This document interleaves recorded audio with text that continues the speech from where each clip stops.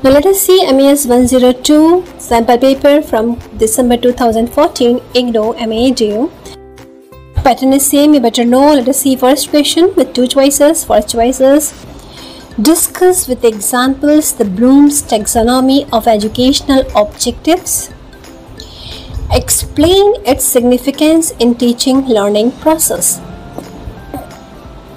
Or explain the concept of teacher competencies.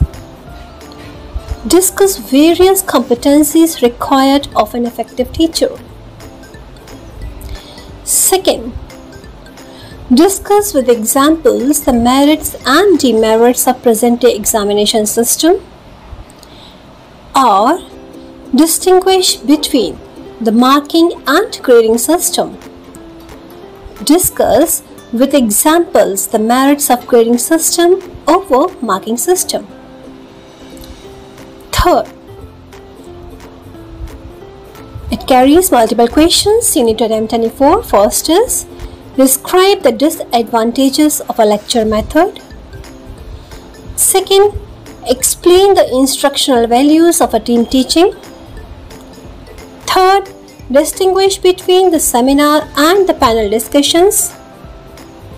Fourth, what is computer-assisted learning? Briefly mention major areas of computer-assisted learning. Fifth, explain the role of formative and summative tests in the teaching learning process. And sixth is, describe the characteristics of an effective tool of evaluation.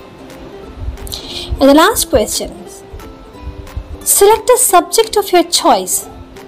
Prepare a question paper mentioning the steps you will follow while preparing the question paper.